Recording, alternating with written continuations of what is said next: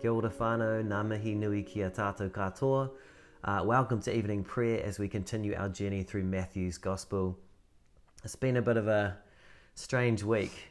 We thought we were prepared for Monday's announcement, but the reality of being in lockdown for a while longer has kind of sunk in, and the energy that we'd put into coping well with this is sort of flatlined a bit. So if you found this week especially hard, or kind of felt flat yourself or lacking in motivation, you're not alone.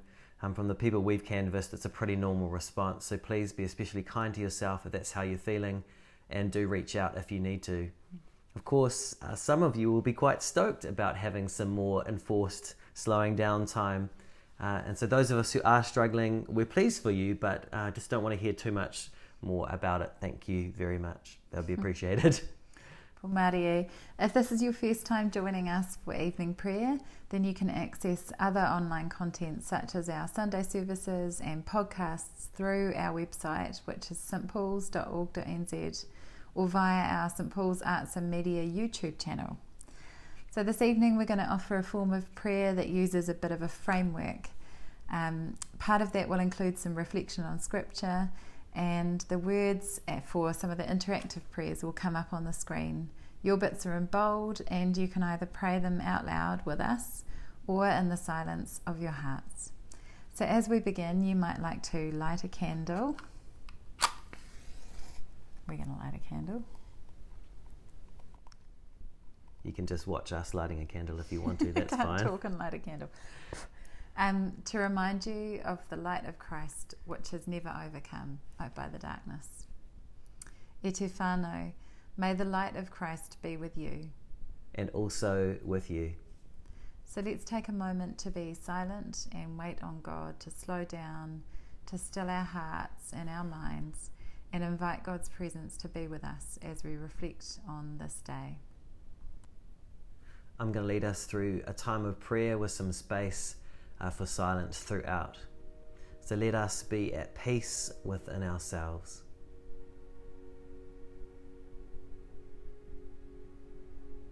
Let us accept that we are profoundly loved and need never be afraid.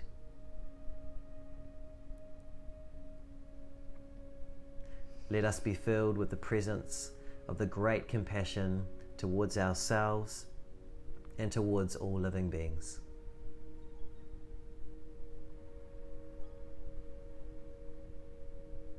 Let us live in ways that others are not deprived of air, food, water, shelter, or the chance to live.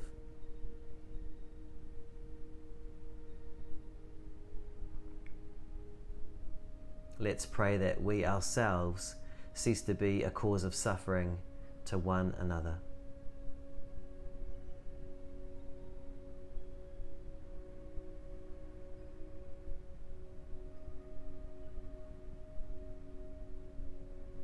And let us pray for the establishment of peace in our hearts and peace here on earth.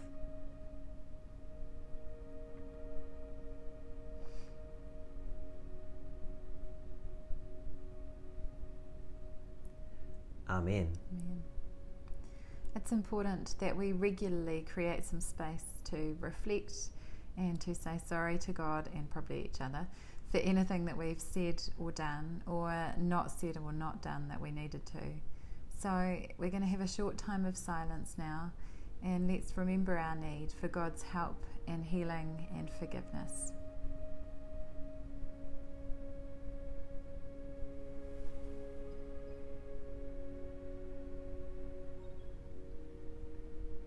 We repent of the wrongs we have done. We have wounded your love. O God, heal us. We stumble in the darkness. Light of the world, transfigure us. We forget that we are your home. Spirit of God, dwell in us.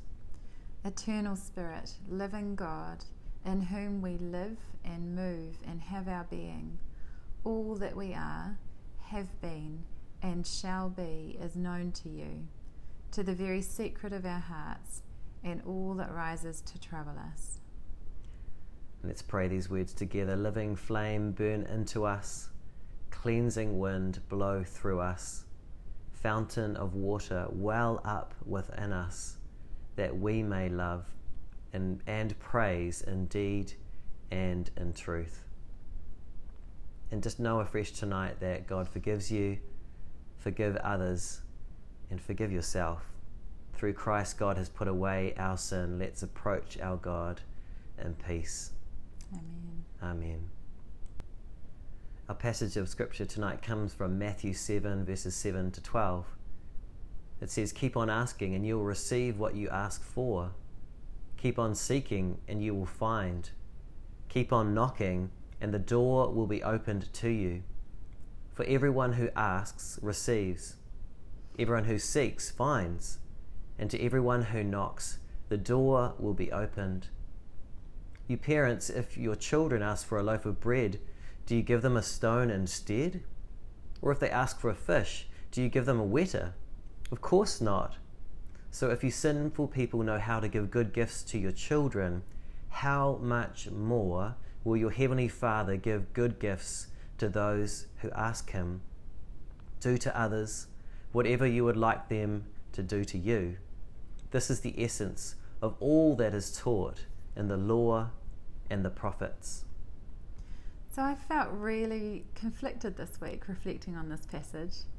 And so while I can quite often be heard around our house telling people in my household to keep on looking instead of just giving up, as a parent, I actually don't want my kids to keep on asking, especially for things that are wants and not needs, and where they've already received an answer.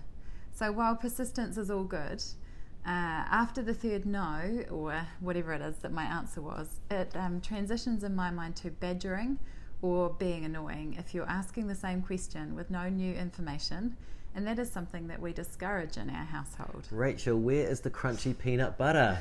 Keep on looking. Okay. Yeah.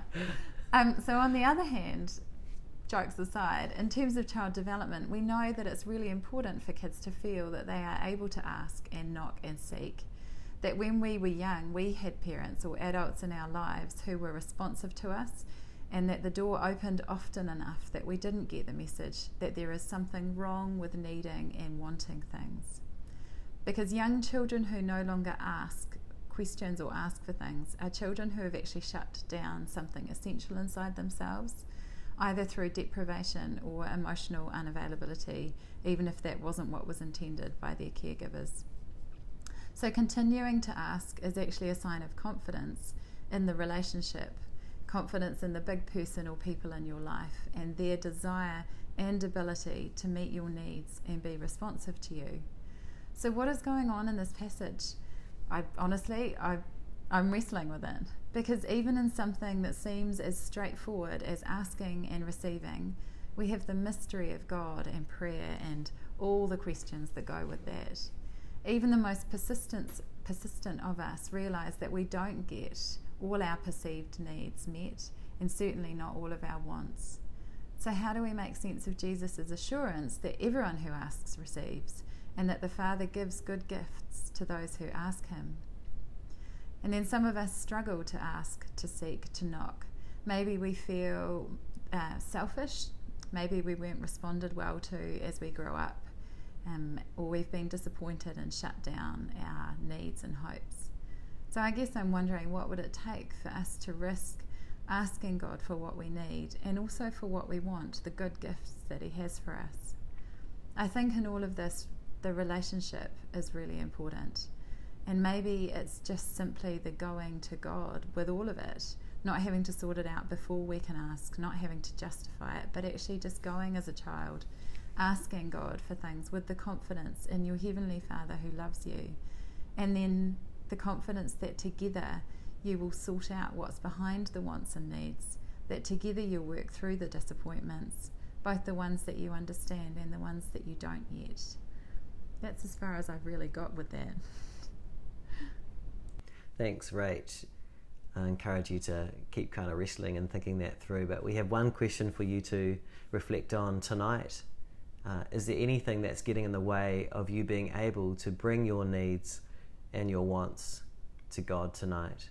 We want you to encourage you to invite the Spirit to highlight anything so that you can kind of talk about that with your kind and generous Heavenly Father.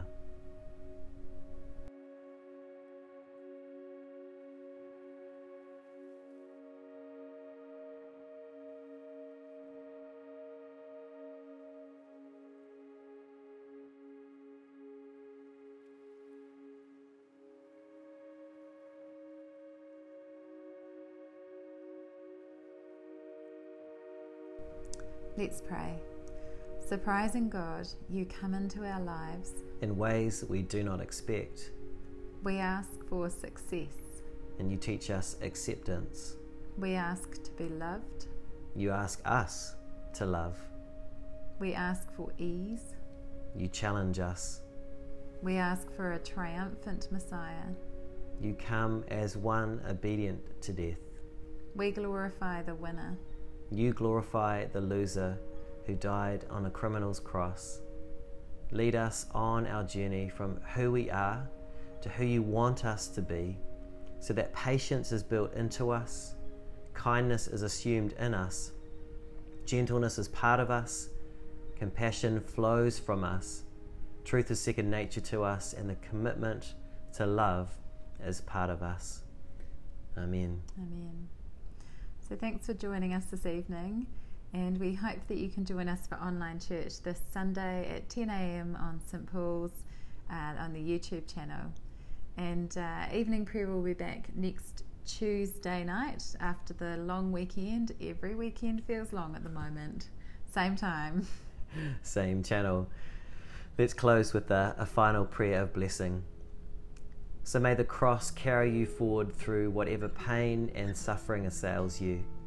May you go forward with courage in the faith of Christ, and the blessing of God, Father, Son, and Holy Spirit be with you and remain with you and those you love at this time. Amen. Take care. Praise God from whom all blessings flow. Praise Him, all creatures here below.